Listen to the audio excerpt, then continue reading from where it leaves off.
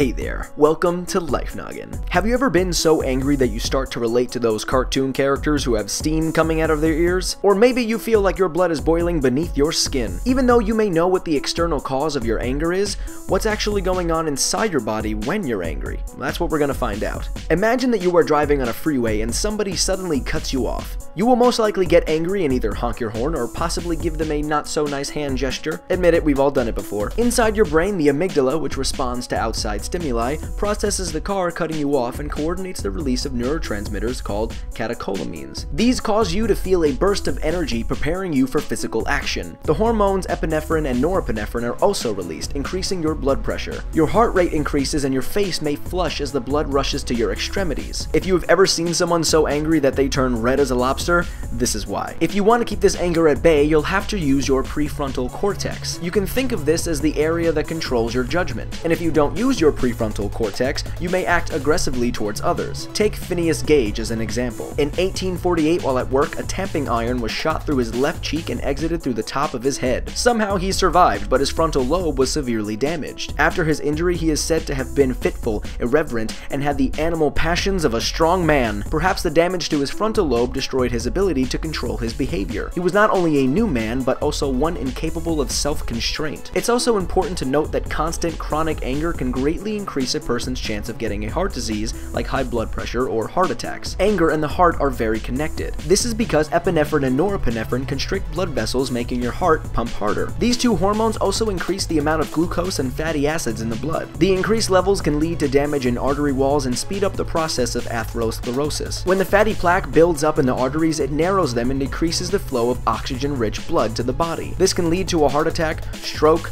or death. But fear not, there are healthy ways to control your anger, such as meditation, anger management therapy, exercise, or even just relaxing and doing something fun, like watching a few Life Noggin videos. So tell us, what is one thing that makes you angry, and what do you do to get over that feeling? Make sure you come back every Monday and Thursday for a brand new video. And if you want even more Life Noggin, check out these videos we did on the science of happiness and the science of depression. You can also follow us on Facebook and Twitter. I'm Blocko, this has been Life Noggin, stay calm, and don't forget to keep on thinking.